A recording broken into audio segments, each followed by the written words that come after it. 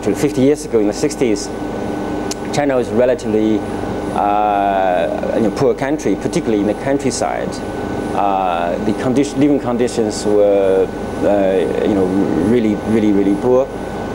So for people to make a better living at that time, the main route is to go through schools, study hard, and try to find a better job for the future.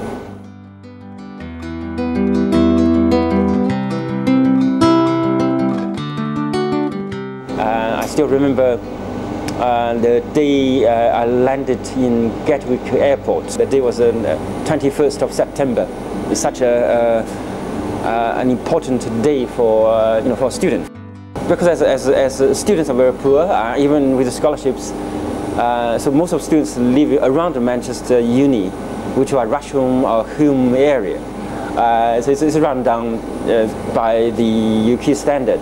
However, for me, it's quite good. I can have my own room. So that's a big improvement. Because it was first time for me to be abroad, first destination for me to be in the UK, although my year in Manchester was probably 4.5. I always felt that I belong to Manchester, if as a second home. I guess the fresh environment creates much stronger impression to a student.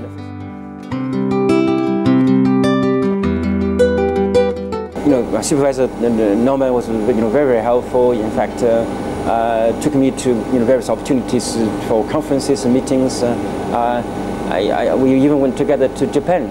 To me, actually, it was like a father, academic father, definitely, as a supervisor.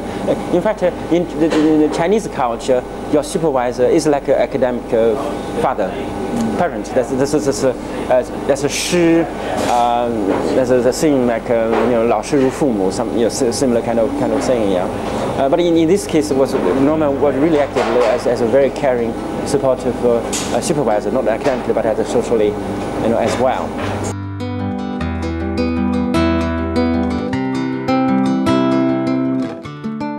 I was able to collaborate with the local colleagues. There was an interdisciplinary research center in biomaterials, look at particularly all the interface between materials used in supporting human health in orthopedics.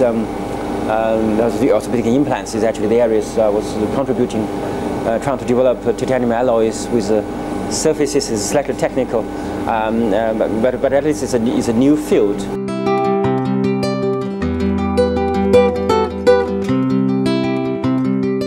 Would certainly set aside some of the time to look at new literature, think about new ideas of doing experiments, and if these ideas come with a certain preliminary support, we would write proposals for research council to support a more stable research for 2 or 3 years. And of course, we have to publicize, communicate, disseminate our research results. So writing papers, giving reports, they are also part of the daily work. When we're having breaks, then normally the breaks are over coffee, answering emails. And the evenings, we, particularly in London, I think most of us would try to avoid the traffic jam. Whenever possible, we normally leave around certainly after 6, sometimes after 7, or if work really dictates, we could even leave later.